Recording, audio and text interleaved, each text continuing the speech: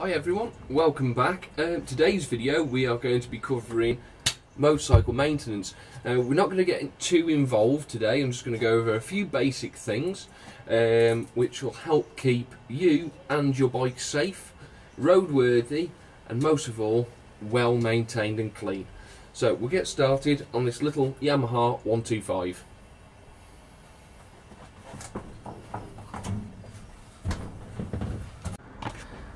Now, to make things easier in these little maintenance periods and just generally checking your bike over is remembering a simple acronym. Some of you may have even heard of this before. It's called BOLTS. So as you can see, B-O-L-T-S, brakes, oil, lights, tyres, suspension and steering. Now a lot of people just say steering or suspension, so I like to add them both in because they're both important. So, brakes. First thing that you want to be checking. If you have a hydraulic brake at the front, which most modern bikes do, you want to be looking at your fluid reservoir. This one looks a little bit low and the fluid looks a little bit dirty. The other thing is checking the free play on the lever. Should be a slight little bit of free play, and also making sure that brake lever doesn't touch the handlebar. If that was to be spongy and come all the way in, that would suggest that there's air in the system. That's a bad thing on hydraulic brakes. Now, moving down from that section,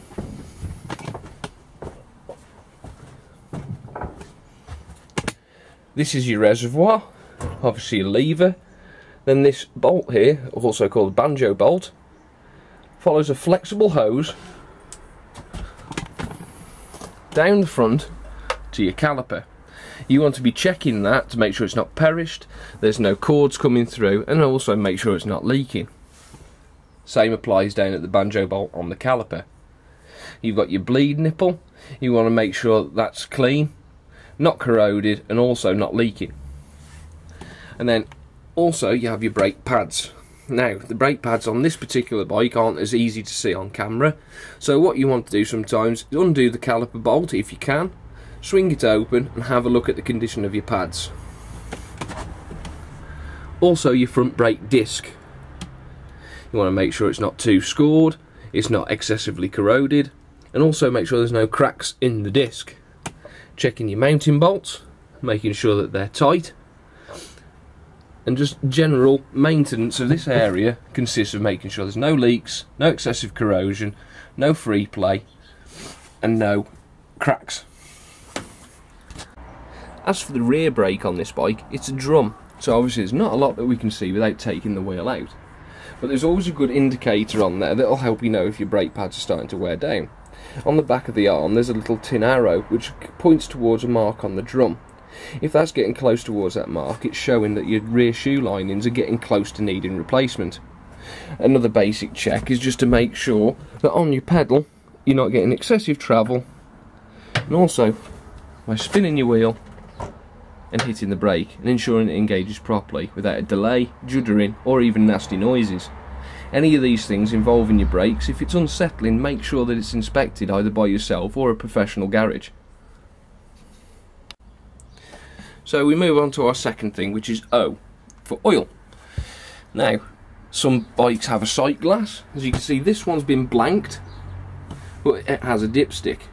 Now the use of the dipstick varies per bike. Some manufacturers like to check it whilst it's wound in, some like to check it whilst it just rests on the top of the threads, and obviously some, like some BMWs, believe it or not, you have to check when it's on the side stand. The capacity of the oil can be written on the side of the crankcase, but if it's not, refer to your manufacturer's specifications. When checking your oil, obviously it's not just the level, it's the colour and consistency. If it's a nice clear brown colour, almost golden colour, that indicates that it's quite fresh. If it's black or has a milky colour or even a grey colour, that's indicating that there may be an issue internal for the engine or your clutch plates. So obviously most bikes run a wet clutch system. So we move on to L, which is lights. Now lights can be checked on your own by using the back wall of your shed, garage, or even if you're parked outside, just the wall of the building. obviously you want to turn your ignition on. This bike has daytime running lights. So as we can see, we've got our dip beam, our main beam, and what we're also checking is that the telltale light also comes on. Now if we move to the back of the bike, we can see we have the tail light, and by reaching across with your foot you can check for the brake for the rear, and you can do the same for the front by checking the reflection. Your indicators are quite easy to check. Flick your switch, look for the telltale, look at the front, and also look at the rear. That applies for both sides.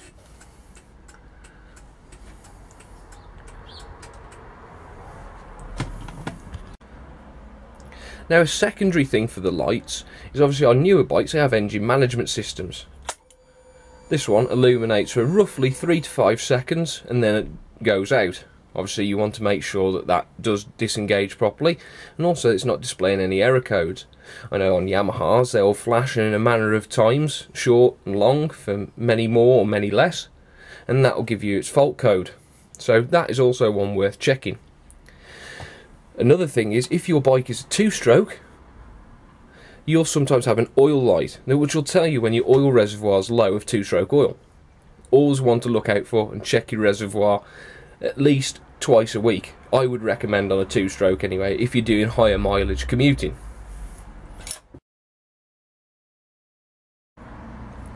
So T moves on to tyres. Now obviously you want to make sure you got the right size, the correct fitment, making sure it's not fitted in the wrong rotation, and also you want to be checking your tread depth. Now, legal limit for a motorcycle in the UK is 1mm, but obviously that's over 3/4 of the tread. That's how it goes into the MOT perspective anyway. You want to be making sure there's no cracks, no bald patches, no cords showing, and also check around your sidewall, making sure that there's no cracks, splits, lumps or bumps. If there's any lumps or disformities, get a new tyre straight away. Don't second guess. You also want to check around your valve, making sure that's not leaking and it's well seated. Now for your front tyre, the same applies. Obviously checking round lumps, bumps, cracks. Also the date stamp is also worth looking at. If you buy a bike and the tread's good, it doesn't mean that the tyre's good. Now, this tyre, for example, was made on the 15th week, 2015. This is quite an old tyre now, and it is starting to slowly dry perish. Next step for this bike is a replacement front tyre. It's recommended that on a bike that you don't keep a tyre any longer than 3 to 4 years maximum, but obviously that depends on the manufacturer specifications from the vehicle and the tyre company. Now, suspension. This is where it gets a little bit different for most bikes. Not all bikes have twin shock, some have monoshock, some have dual linkage. Some of the early BMWs had a centred shock in the front and had rigid fork brace. And even if you go older, you could go to girder type forks, but we're not going to get into that because it's not as common. So, first things that you want to check. We'll start with the front forks. You want to look down the stanchion and ensure there's no excessive oil leaking from your seals. Now this on top here is just a dust seal, so don't get confused thinking that's your fork seal. Underneath, set in the top of the lower leg, is a fork seal. That stops your fluid, your oil, coming out and travelling out and giving you a lack of damping. Obviously if you start to notice an excessive amount of oil on that, it's time for new fork seals. Another thing you want to check on the stanchion is for excessive pitting. If you've got corrosion which causes pitting on these and the chrome starts to come off, that will damage your fork seals also. So always ensure that it's kept clean, well lubricated. By well lubricated, I always have done just giving it a wipe down with some WD-40 on a rag. That helps keep road salt off, and it also helps it on this dust seal. Your rear shockers. Now this is a twin shock setup, so it's got one shock absorber this side and one the other side. You've got your spring mounting points, the damper is internal, and you've got your adjustment for your harder preload. Now on these you want to be checking for corrosion around base and the top of the spring, making sure there's no cracks or fractures, and also looking for an excessive amount of oil coming out, the same as you would on your front forks. Another thing worth checking is the bushings. If the bushings have excessive movement, then you're going to have problems when you're on the road. It's going to cause all sorts of wobbly and jelly-like feeling when you're going through corners. So in general, keeping them clean, keeping them coated with something like ACH 50, WD-40, or even GT85, just to help as a preventative measure to help you keep them clean and keep a better eye on them. As I said earlier, your tyre pressure information, most commonly on these smaller bikes, is on your chain guard. It will give you a reading for unladen or laden weight. That's depending if you're going to carry passengers or not. So, steering. You've got a pair of handlebars, you have your top yoke, and in between the two, you've got a set of bearings. So you want to make sure that they've not got too much play, or if they've got flat spots. If you've got someone to help you do this, this is brilliant because they can put their weight down on the back. Something you can do on your own, providing you've got a level surface that's hard enough. If your bike has a centre stand, put out a rear foot peg, stand at the side of the bike, apply a little bit of weight to that rear foot peg. That takes the weight off the front. Now, what you want to do is gently, just with 2 fingers,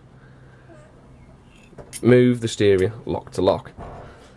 Now, if you've got problems with flat spots in the bearing, you'd be able to chuck it across and it wouldn't bounce back, it would hold in one place. Too loose and you'd feel clunkiness across the front. Another way to check this is if someone puts their weight on the back, you can grab the bottom of the fork legs and pull towards you, sat at the front of the bike. If there's any movement or clunking at all, that will indicate that the bearings are no good and they will need replacement. Another thing to do when you're checking for your steering and suspension is check your wheel bearings. If someone's with you, they can apply weight to the rear of the bike, which gives you free movement. If you used to rotate that round and feel excessive rumbling, grinding, or even just a general unsettling noise, you know that it might need attention to the wheel bearings. The same applies to the rear. So, if you grab at 12 and 6, if you can, providing if the mudguard's in the way, maybe go for across the axle.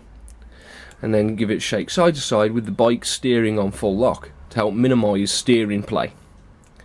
If you feel any side float, notching, side to side, or even a clicking, this could indicate that the bearings are about to fail or need replacing soon. It's a particularly cheap job, and it's not too bad to do yourself with the right tools. Even in a bike shop, it's not too expensive, so it's not worth putting off for the safety of you on the road. Another thing I add into the check, because it's not stated in the bolts acronym, is your chain. You want to be making sure that that is in good condition, clean, well lubricated, as well as your sprockets. Now, on your sprockets, you want to be checking the condition of the teeth. If they look like a shark's fin, it's time to replace. And with your chain, you want to rotate it round, make sure there's no tough links, and ensuring there's no excessive corrosion.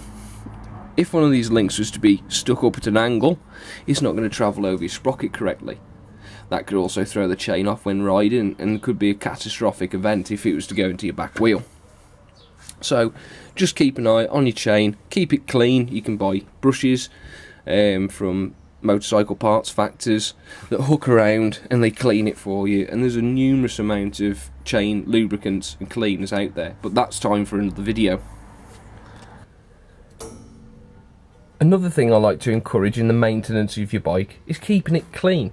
The more you clean your bike, the more you get to know it. So when you're going across and you start, if you have a routine from the top to the bottom, from the bottom to the back, etc., you're cleaning that front wheel, you'll see if there's a problem with your brake pads, you'll notice if there's fork oil leaking from the seals, and obviously the more you travel along the bike, you can clean in these areas. You notice if, oh, there's a leak coming from that head gasket, or that output gear change seals needs replacing. My chain is also too rusty and that needs doing. Shock absorbers, that could be an easy missed one, especially for a commuting bike. So general maintenance is also tied in with cleanliness of the bike, making sure it's kept clean. You're able to spot issues, Even down to little things. You can start to notice rust starting to form on bolt heads. It sounds silly, but that can cause major issues in the future. If you drop your bike and break your lever and that bolt's seized in, then you've got a problem with drilling it out or having to buy a new cradle for the lever. So it's preventative maintenance, really.